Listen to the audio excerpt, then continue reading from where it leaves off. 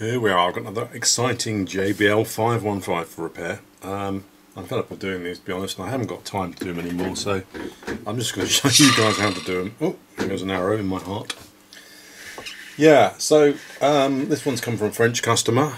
They come from all over the world actually, but this one's a froggy one, pardon my French, but it is. And just tighten up my lighting clamp.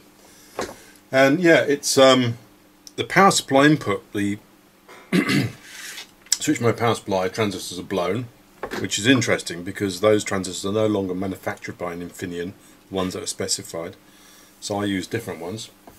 And this one has also got the LF amplifier output stage is blown as well, which is slightly unusual to have them both, but I have seen where they're both blown, and I think this one fails first and the LF output overloads the power supply, and the power supply keeps trying to start up, and eventually it blows the transistors, as far as I can make out. I mean, who knows why a power FET blows? It's very difficult to catch them in the act. I've seen them go at various gigs and amplifiers and stuff like that when it's been sitting there idling and doing nothing at all, and they just go pop, gone. And yeah, could they ever be possibly 100% reliable? The answer is yes, because I've got Panasonic TVs the last 15 years, and I've got a plasma Panasonic TV which is takes about 280 watts, and that's 12 years old with no failure. And we've got 3 Panasonic TVs and the one preceding that as well.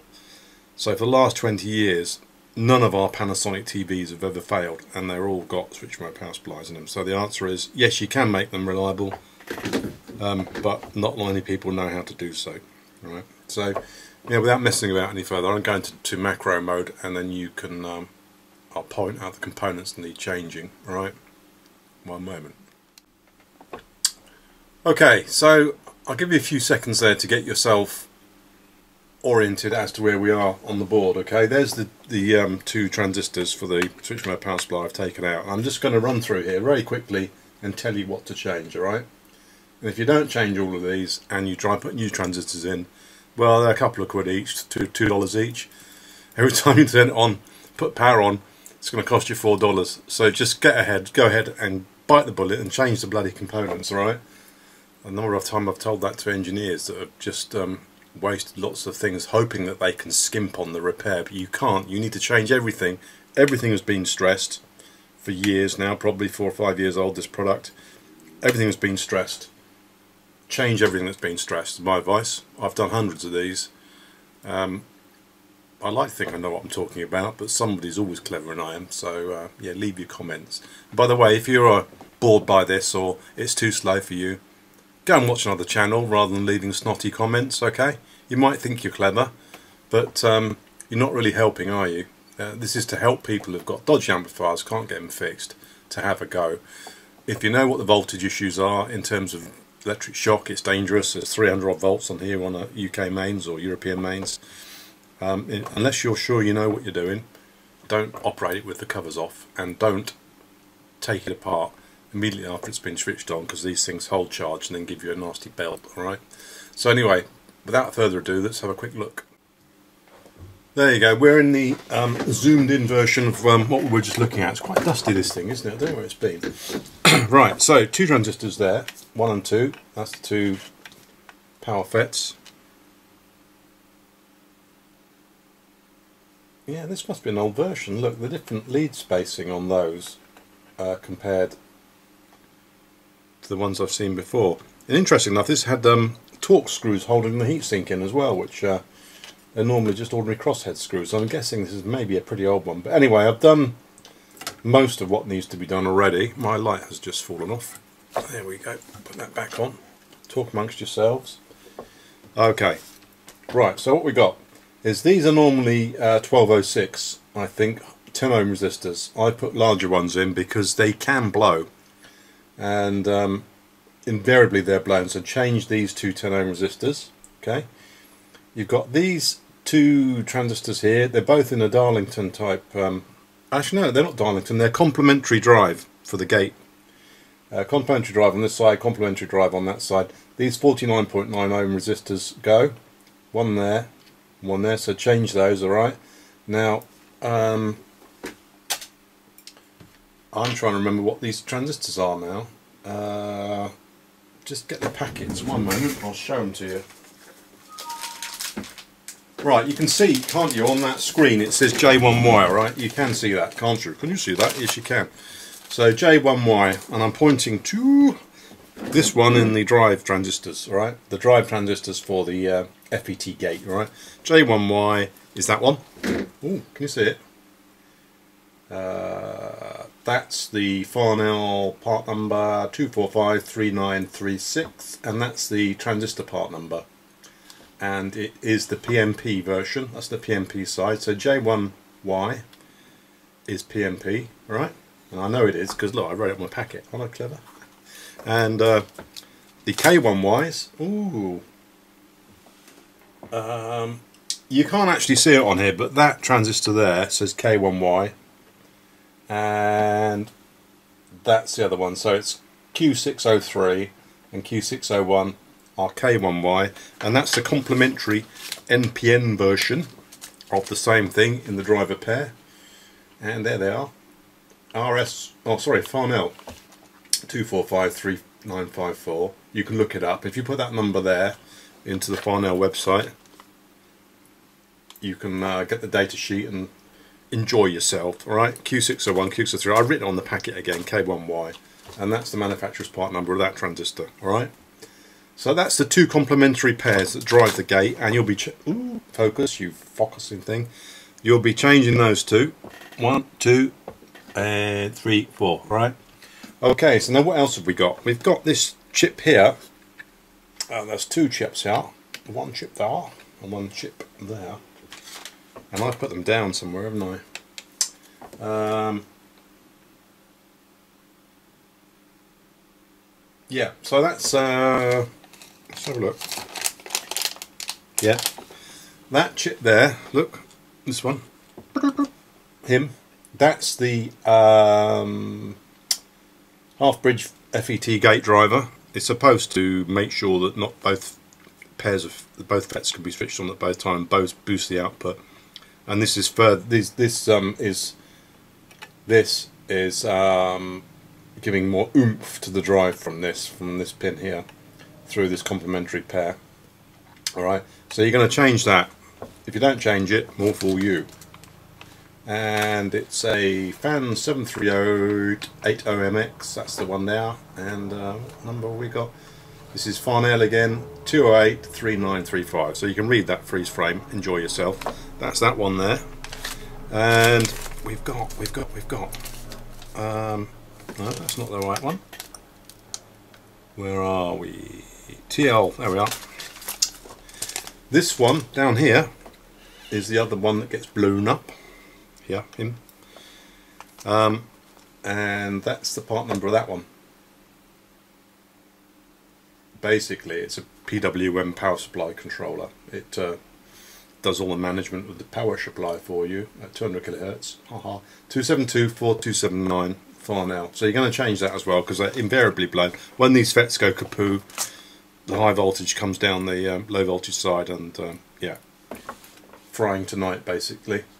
Now what else normally goes? Now after you've changed all those, right, and you've changed them carefully with due diligence, and you power it up and it doesn't work, then what can you do? What you can do is look over here basically. On the universal switching version of this, there is a couple of components. Can you see? Oh, I can't remember what that's called now. I'm going to look that up for you in a minute. But they occasionally, when the 15 volt rail on here gets fried up, this is a lockout circuit and a detector comparator which checks the input voltage coming in through the mains and then switches this relay here. This evil, no, wait a minute, it's not the relay, that's the relay. Where are we? Oh, I'm sorry guys, sorry about this. There it is. So that is the relay that switches out the voltage doubling circuit to give these the 300 volts they require if you're running from 110 and not 220, right? That relay gets stuck, everything gets fried and exploded. It's a horrible thing.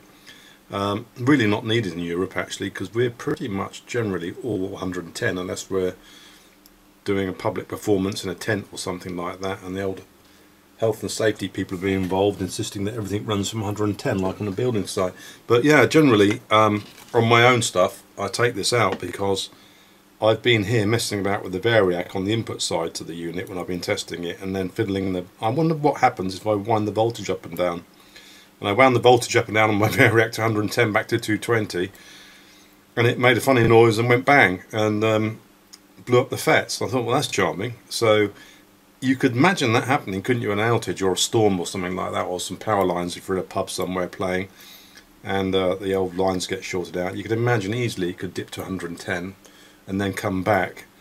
But it was curtains. So yeah, I take this relay out because it's not really needed in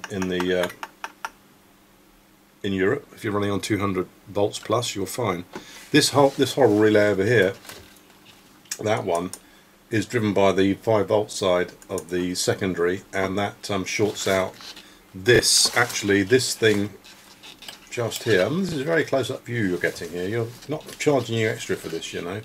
Just I'm getting lost. I can't find everything I'm looking for. Where is it?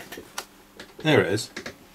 It's glued to the back of there. That's the PTC, a positive temperature coefficient thermistor, and when you put the power on, that starts heating up, and it starts to heat up, but just in time when the DC power on here comes on, the 5 volt or the whatever 15 volt rail where it is comes on, switches this relay. That relay then shorts that thermistor out, preventing it going getting any hotter, because when it gets a bit hotter it goes virtually open circuit and the amplifier will shut down. So it's a way of not having a fuse. If there's a bad short on this side, this thing just gets cooked quickly. There's nothing to switch this on the secondary side because the power supply is gone, so your thermistor basically goes up. So you just got a very low current AC going into the shorted unit without any explosions or fireworks. It's the sort of thing you put in when you expect it to blow up and you're not really confident in design, to be honest. Because a fuse would have done, wouldn't it? Or would it? I don't know. Anyway, so yeah, so one final thing you need to change. Over here is very nasty, and I mean very nasty. I've seen these chips in washing machines and tumble dryers and dishwashers to control the electronics, and I've seen them even just driving LEDs for an LED lamp in a hospital bed thing. And it's a buck regulator that takes the 300 odd volts in, switches it through this 1000, is that 1000 microhenry? Yeah, 1000 microhenry coil. It doesn't look very healthy, does it, actually? But in any case, focus. When you switch them on, you can see this sparking sometimes, more often than not. And this isn't actually a high voltage inductor. Bear in mind, you've got 300 volts on here, and you've got about 15 volts on the secondary, controlled by this chip, smoothed by that capacitor. And there's a buck diode and all the rest of it. Okay, but this circuit is unreliable. These are unreliable. That's unreliable. So I'm going to change that and that, actually, because I fixed these amplifiers before and I've been sitting there looking at, oh, aren't I clever? I fixed it, and then you see a little spark and a crackle, and then suddenly this thing goes wrong, and 300 volts on this side, a piece of copper wire around a coil, around a ferrite bobbin, out the other end. When this shuts down or goes wrong, you can get some serious voltage on the secondary side of the DC, and that DC voltage goes off and dries all these chips over here. So that's why it's necessary to change all these chips. And as I say, if you change all those and it still doesn't work, you need to change that, which is pretty fine pitch, and that as well. And I can't remember the name or the part number of that one. I've got them in a bag around here somewhere in the tray. I'll stick that on the end so that you know what you got to do. Alright. Now on the power amplifier side, the LF amplifier, there's all the servo and the switching stuff that makes the control signals, the gate control switching signals via these two drivers down here. these ones, that one and that one, via this pig of a circuit up here, which is a buffer and two more complementary drivers and a terrible smoothing capacitor.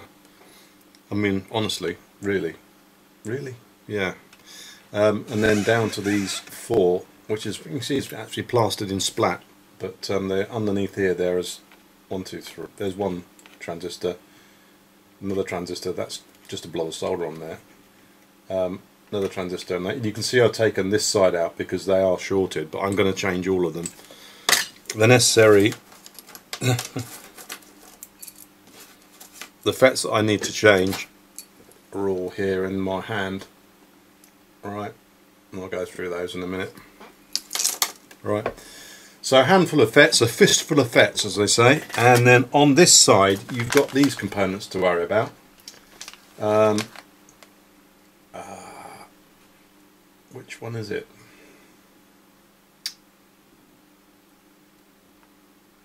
One of these is a fast switching diode, which is in the gate driver circuit, and it's got a 84 ohm resistor across it, I think. And when these FETs go, that diode blows. And again, do I have the diode number of that? Do you know what? I should have prepared for this a bit better, shouldn't I? Not big and it's not clever. Preparation makes up for piss poor performance, but I thought I would do the piss poor performance instead of the preparation, frankly, because this is just a shout out there for anybody who's stuck on this bloody thing, how to fix them. As I say, I've done a lot of them. Do you know what? I'm fed up with them now. I'm just going to find the packets for those two components and I'll tell you what they are. Hold on. Yeah, somebody's fairly unfriendly squished this board with all this white splodge. So the diode you need to see is... Do you know what? I'm bullshitting again. Let me have a quick look. Now we've got it. Now we've got it. Quick cup of tea later. Right. So you've got 368, 371. There are 4 of these diodes in this unit. Can you see that? Can you see that? I bet you can't. Because I can't see it either. Right, it's a bit too macro, isn't it? I mean, I'm trying to do... You can read this on a small phone, couldn't you? Where are we? Yeah. So that's the part number, ZCHS1000. It's a fast Schottky switching diode. Signal diode really, but a fairly special one really, I suppose. Made by Diodes Inc., not Monsters Inc., and it's from Farnell. So that's the Farnell stock number, 9526773. Alright. Now there's 4 of those, and they're all in the drive circuits. And for the FQP 17P06, the P channel FETs, they've got a 24.9 ohm resistor in parallel with them. Okay, so you can't test those diodes easily without removing them from the board. And you've got so on the P channel FET you've got a 24.9 ohm resistor, and on the N channel FET, its complementary partner, remember there's 2 pairs, you've got an 84.5 ohm resistor in series in parallel with the diode, and one end of that goes to the gate of the FET and the other end goes to that driver circuit with the horrible transistors. Right, so you've got DC368, D369, D371 and D370, and it's these diodes dotted around here. You can see them okay. If this wasn't splodged up, I'm sorry that it's splodged, but nothing I can do. 366 and 367 and diodes 372 and 373, according to me, don't hardly ever blow up. So you got to check, you got to take off, check and or replace 368, 369, 381 and 380. 380 and 381, right? So they're under there. So change those diodes. Check the 24.9 resistor and under there. And can you see one? There's 24.9. There's one there. Look, you see across that diode. And then there's an 84.5 as well on the P side. So this is the P side. This is the P channel FET. This one. All right. So there's one there and there's one under there. You can just see the edge of it there. Okay. So change those 4 components.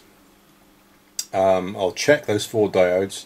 Check all those 4 resistors, and then if you have an oscilloscope, before you put the FETs in, you can power this up and measure the gate drive signal to make sure you've got drive on both of them, right? Because otherwise it won't work. There is this drive circuitry up here has been known to blow up, but generally speaking they survive. But if you are feeling of interest and you want to do a good job, I would put another 20 odd microfarad new capacitor across this little chappy, because he's under some pressure there, and I've seen those fail and get very low, and it just sort of eats away at the the power capability of the driving circuit when that starts to get low capacitance. All right, so you can change that as well, and it does sharpen up the gates quite a bit. So there you go. So that's what you need to change, and all things being equal, without getting into this servo circuitry, there is a clock over here. There's a clock generator there. I think that's 500 kilohertz crystal, and then that's just a logic divider chip. That chip can blow up, so make sure your 250 kilohertz clock is going down this end of the board. There's the ribbon cable. Alright, we've got a low view there, and it comes into the end up here, and it's divided by this chip. That can get blown up as well, but generally speaking you should have a nice 250 kilohertz clock bouncing around. And when I do what I've just told you to do, which is change those components there, and if necessary change these components here, it should work, right? And invariably they do work. But if you've got 2 of these transistors blown on the output stage, do yourself a favour and change all of them. Alright, now these things here are supposed to be, the transistors in the power supply are supposed to be, what are they supposed to be? What are they supposed to be? I've got on my list. Yeah, so they're a trench stop power transistor, not FETs. They're the old-fashioned version. Right. Now they say in the datasheet they're Infineon parts, and it says in the datasheet they're for things like supercritical power supplies and high reliability designs. And of course they're only going to be as good as the other circuitry around them, because these things need a lot of protection. They're right at the firing line. They're standing in the middle of the high voltage motorway, waiting to be mowed down by a transient truck. Where are we? Yeah, it's supposed to be GB20650P01, GB2 20B60P01. That's what they're supposed to be, and I think I've got one of those, but they're obsolete. They don't make them anymore. A few people have got them in, but they've recently gone obsolete, and so what I've got instead is, after doing a bit of research, get the original ones if you can, but if you can't, where's my trench stop transistors I ordered just come in? FQP, that's the wrong one. 236367. Oh dear. Where's my trench stop power diodes? Right, okay, that's what they're supposed to be. If you can get hold of those. That's the part number of the part. That's the final part number. That's the final order code. But if you look, they say no longer manufactured by Infineon, right? So we've got a problem on our hands, but Do you know what? I've spent hours looking through data sheets, deciding which one to get would be a reasonable equivalent, and you're going to leave me a bad comment for this, aren't you? I know you are. Hold on a minute, I'll try and find them. Right, here we are, back in. Talk amongst yourselves. Here's the. This is what I've ordered instead. It's not a 20 amp trench stop diode, it's a trench stop transistor with a soft switch diode inside. TO220, same connections as the other one, and as far as I can make out, it's pretty similar in specification, except that this might be the lead-free version, although these should be manufactured under RIHS anyway, so I'm not sure. But looking at the data sheet, there's very little difference.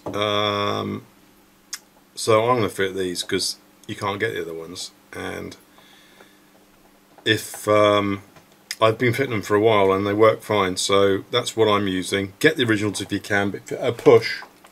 Fit these little buggers, okay, as an equivalent. So I'm going to go through and just change all that stuff. Hot air gun, soldering iron, you don't want to see all that. If you want to see how to do the video, how to do the soldering and how the components are changed, just have a look at some of my other videos, but I don't have time. But if you've got one of these and you follow those steps and you carefully replace the items, and obviously look at the other videos about how this is mounted back onto the actual controller on the metalwork and the heatsink, because there are these evil insulated pads that go behind the transistors and regulators, and you know, you can see actually, has this got bits of metal in it? Sometimes you get little bits of swarf trapped in it, punctures through and shorts the actual transistors onto the heatsink, which is not fun. Alright? So that's that. So I'm just going to go and rip through and change these parts so I can get off and go home and spend some time with my family. So I hope you find that interesting. Change those bits and you're likely to have some success. Right, well, here she is. I've changed all those components I said I was going to change, and it works. Simple as that. Usually does. The only ones that don't work, really, the ones that have been buggered around with by someone else, who's been poking and slipping and probing and shorting things out. But yeah, I changed the output transistors, I checked all the high-speed switching diodes in the output stage for the LF output stage. I changed all the semiconductors virtually in the input power supply, the switch mode power supply, and it works.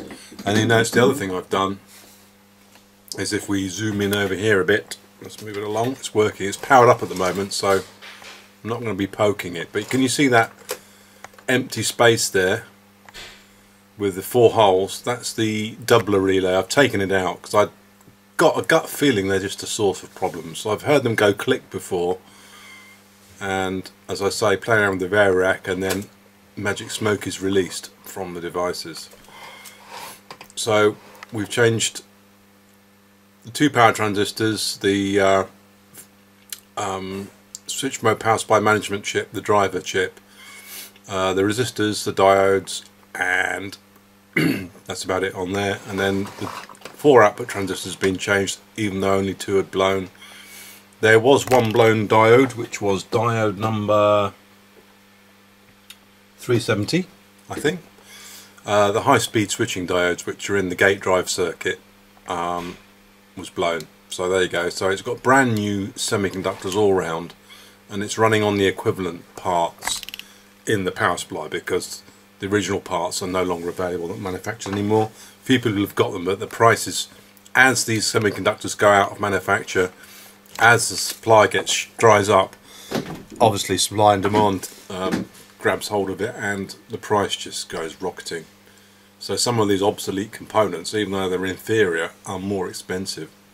All right, so that's for you guys. Hope you found that interesting. Not much else to say. The mixers was a different thing altogether, but the power amplifier boards, this is the 3rd one I've done this week, and by changing those components I've told you already, all three of them have been fixed, alright?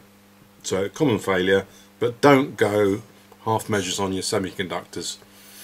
Change the whole lot. They've been understood, they're power semiconductors, change them for new ones, because it's by far, I think the cost of the semiconductors I put in here with the 4 transistors, 4 FETs, 2 trench stop gate transistors, and the other chips and everything else, probably about £10 or $13 or something like that. But it's well worth it, because it will give it a new lease of life. But generally nothing else ever fails on these, it's just those components, and if you can replace them and do a good job, then there's no reason why it should crack on for a long time. So as I say, subscribe to the link down here, and I hope you enjoyed that. And if you've got a 515, if you've got any questions, give me drop me a line. I'm retiring soon. Another email just come in. And yeah, good luck with your repair if you decide to do one. Cheers. Signing off.